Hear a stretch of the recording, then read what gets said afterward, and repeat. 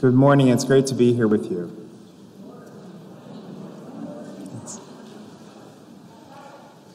My topic is friendship. Whether our interactions with others unite or divide, we are in moments of human encounter. And to encounter is to meet another person where they are. And that person does the same in return, meeting us where we are. This can be easy, and this can be difficult. Like billiard balls on a pool table, we bump up against each other in moments of encounter, some by choice, some by chance, and this may lead to friendship. With friendship comes a stronger bond than an initial encounter, a bond of love, which St. Paul calls a bond of perfection. Embedded in what I have just said is some of the loaded language of friendship that St. Francis de Sales offers us in his legacy of spiritual guidance and teachings. Yes, for our patron saint, friendship is a very loaded word. In our contemporary living, we may use the word friend very casually, such as how we connect with each other on social media, friending each other on Facebook, for example.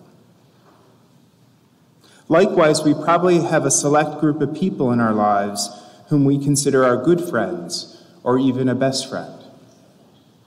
Can we differentiate the acquaintances or networked associates we collect on our social media apps from the near and dear confidants and soulmates who often know us better than ourselves? These friends are people with whom we communicate, and in the process of that communication, we may be in agreement or disagreement, union or division. Wrapped in this experience is a lot of emotion, and when that emotion heats up or even cools, the connection between friends can be jeopardized. Now, for a mere acquaintance, a disagreement may have little importance and contribute negligible value to our daily living.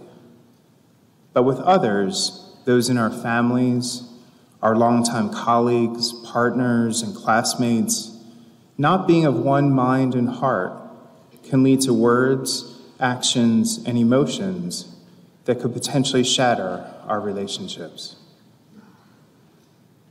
In this talk, I want to explore what friendship means to Francis de Sales, and in particular what he classifies as true friendships. Throughout, I kindly ask you to call to mind those people in your lives whom you call friend, those with whom you feel very united at the moment, and those with whom you may have severed ties or have strained tethers in your relationship. Our patron, St. Francis de Sales, is a doctor of the Church with the title Doctor of Divine Love. For Francis, our God is first and foremost a God who loves. This love extends to all creation, to the whole universe, but most especially God's love is showered on us who are made in God's image. Using the lens of love, our saint teaches us how to strive for holiness. Hence, the relationship of friendship is all about love. It is a special kind of love relationship. In his introduction to the devout life, Francis states clearly what friendship is and provides a three-part definition of the concept. He writes, "All love is not friendship. First, because we can love without being loved. In such cases, there is love, but not friendship, since friendship is mutual love, and if it is not mutual, it is not friendship. Secondly, it is not sufficient for it to be merely mutual. Persons who love each other must be aware of their reciprocal affection, and if they are unaware of their love, it is not friendship. Thirdly, there must also be some kind of communication between them. And this is the basis of friendship. In my other life as a mathematics teacher, I encourage my students to consider non-examples, to illustrate concepts by understanding what they are not. And I want to do the same to help us unpack the Salesian criteria for true friendship. First, as a mutual love, both friends must, first and foremost, be present in the relationship and love each other. Friendship cannot be one-sided. I often use the non-example of being a fan of a movie star or a music star. I can say I love Cyndi Lauper, my favorite singer. But we're not friends. Unfortunately. She doesn't know me, nor does she love me. It's one-sided. Secondly, each friend must have an awareness of the reciprocal love. One cannot be oblivious to the relationship. Again, considering non-examples, this reminds me of high school crushes. Two adolescents may love each other, but not until they tell each other do they know the reciprocity of that crush. And the third component of friendship for Francis DeSales is communication, which he considers to be the basis of the entire enterprise. But what is communicated is what matters. Virtue. Do my friend and I share the same values or virtues? Are we supporting each other in good habits or bad habits? And my non-example here is the non-virtue of cursing.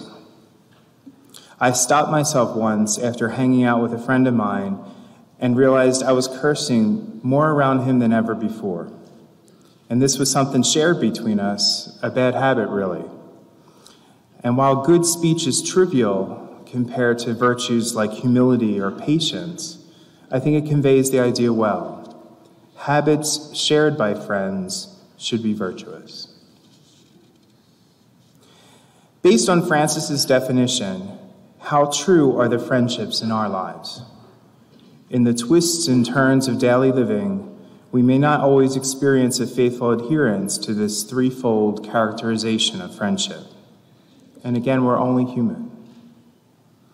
To make our saint come more alive for us with regard to human encounter and friendship, let's consider one event in the life of Francis DeSales which may actually feel very relevant to the divisions we experience in our world today, and in turn, impact the close friendships we have.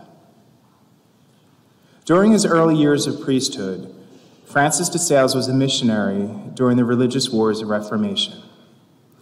Seizing the city of Geneva, Calvinists persecuted Catholic residents. Nearing 80 years old, Theodore Beza was the successor of Calvin, and he was rumored to be softening his convictions against the Roman Catholic Church. With the encouragement of Pope Clement VIII, Francis DeSales was determined to welcome Beza back to the Catholic faith. After many attempts for a private meeting in Geneva, Francis was finally able to meet with Theodore Beza in April 1597. Despite their religious differences, these two men admired each other for their intellect. Beza was taken with Francis's genuine honesty and gentleness.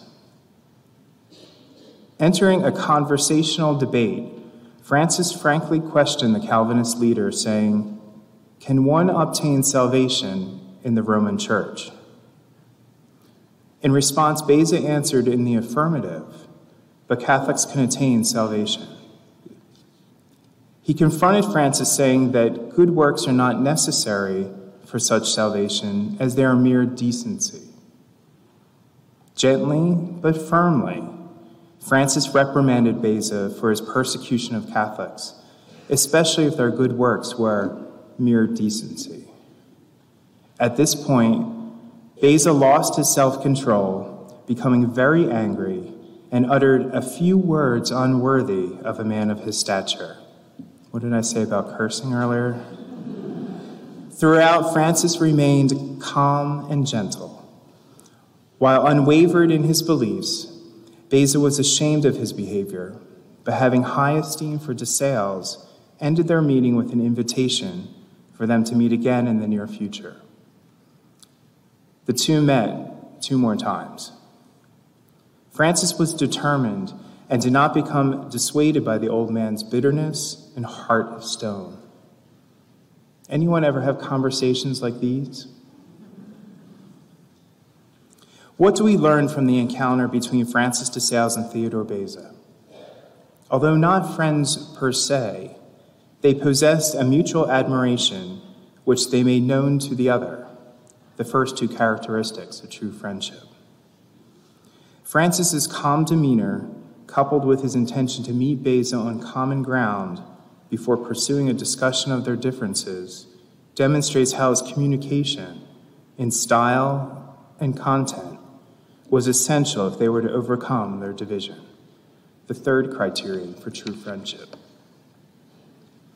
We see 2 ways of handling this tense conversation, with the gentleness of Francis and with the uneven temper of Beza. We may find ourselves in similar situations. When Francis appealed to virtue, gentleness, humility, patience, then he was able to get Beza to see his viewpoint, meeting the other in his shoes, so to speak. While Francis's persuasive rhetoric may have been intended to convert Beza, his conversation was rooted in respect and an understanding of the other's point of view. At the same time, Francis remained honest and forthright in his language. DeSales knew that he was not going to win over the Calvinist leader by shouting or fighting, but with language rooted in love for the other.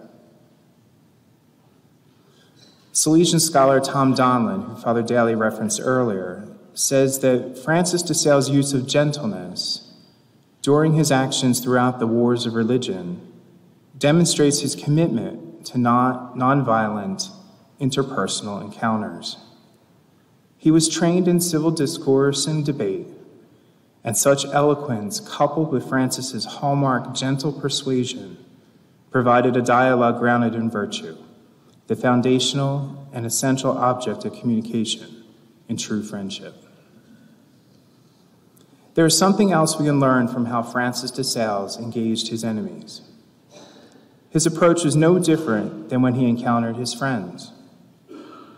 Now, we may disagree with our friends and colleagues on a number of issues. We cannot change the dynamics of other people who disagree with us, but we can control as best we can our feelings about and speech toward those who differ in opinions or beliefs from our own. Not easy. But if our goal is to cultivate true friendship, a hub for communicating virtue, then perhaps we can alter the outcomes of differences in a manner that is patient, gentle, and honest.